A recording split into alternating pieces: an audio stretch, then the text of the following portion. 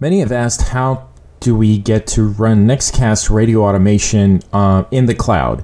And basically what in the cloud means is you're running Nextkast on a virtual server in a server farm somewhere where they have electrical backup and solid internet connection. So it removes the variable of having to run your server out of your home or your office, and it allows you to run it in the cloud and log into it when you need to.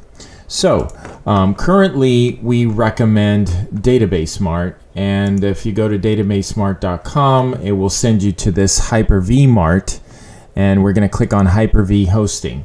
Generally, the lowest cost option will work. Nextkast has very low resource requirements. Depending on your hard drive size, you may need more if you have a lot of music. But again, most people can use the Express Windows Hyper-V hosting with DatabaseSmart or Hyper-V Mart. And again, this is just one of the options. There's many virtual server companies out there, but we're using Hyper-V Mart at this time, and we're pretty happy with their service and their uptime, so that's who we're suggesting now. So once you've signed up for the account, they'll send you an email with a remote desktop login credentials. And so next I'll show you how to set that up and log into your virtual server and install Nextkast on it. This is an example of what you will get from your VPS provider.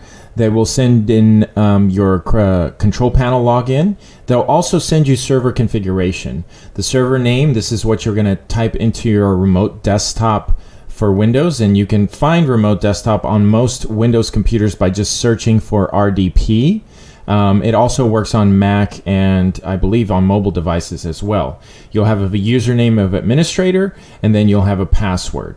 And so we'll also go into some deeper details about how remote desktop is set up. So you'll notice I have that little icon here. I click that icon whenever I want to log into my remote server. So there's a general tab on the login. That's where you type in your computer name and username. But there's also some other options here. You can set display options, which we leave to default. And you can also set up local resources. So what I like to do is on the local resources tab, I want to check more, and I want to check the hard drive where my music is located. This is helpful when I'm first adding music, so I don't have to copy and paste files across the network. I can just directly import them from my local drive. So once you have this set up, we're going to go ahead and connect, and then when you connect, you will get to your server. So this is where your server is.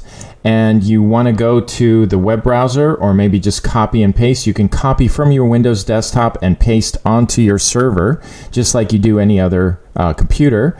And so this is where I can double click and I can go ahead and install Nextkast. We already have it installed and running on this server, so I'm not going to go through the whole process, but you basically just install Nextkast on the server using the same process you would on a local computer.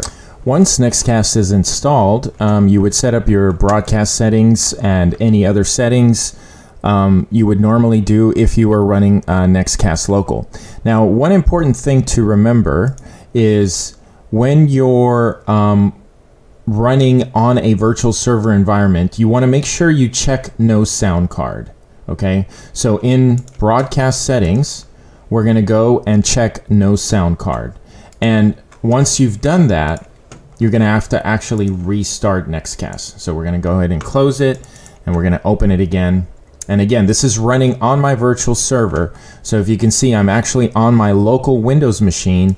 And if I double click here, this is just another window, but it looks just like Windows. And that's where Nextkast is running from. So I'm actually going to go ahead and enable the encoder here so we can get connected. So I want to show you the trick about when you set up the remote desktop connection to be able to see your local files. I can go now and let's say I'm setting up a new category. I can create a new category and we'll just call this test. Oh, retype that. Okay. So I have my test category here. Okay, and now if I want to add music to my test category from my local machine, I can go, and this is my mounted drive. I have a radio station mix, Hot Top 40. I can grab all my tracks. And again, that's might take a little bit of time because we're doing it over the network. But essentially what Nextkast will do then is import that music across the network. Maybe. Yeah, there it goes.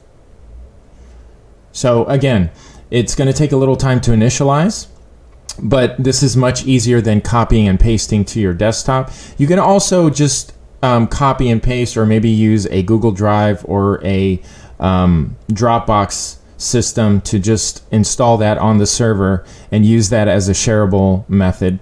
But this is kind of an easy way. So again, I'm importing all that music from my local computer directly to the server. So once that's set up, you continue to set up Nextkast just as you normally would, and just like you would on a local computer.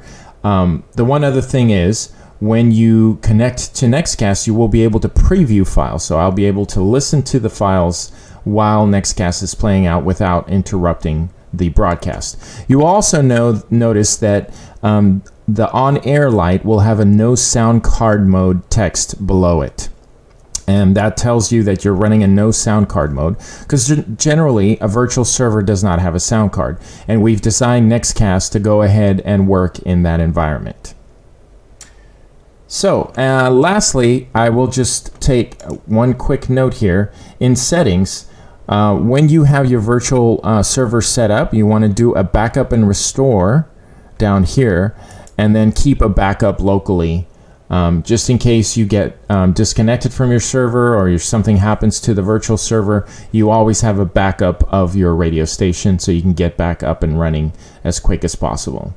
Well, that's a quick video on describing how to set up Nextkast in a virtual server environment. And setting up this way will free your local computer from running, and basically this will run all the time in the cloud, and whenever you need to log in to build rotations or playlists or whatever else you need to do, that's going to be done very conveniently. The cool thing about this too is this will work from a Mac. So if you want to log into your virtual server via Mac, or even your mobile phone or your Android device or your tablet, that really gives you the flexibility to do that. So here, all the music that we took, it downloaded from my local computer into the virtual server. Thanks for checking out this video. Hope it's helpful.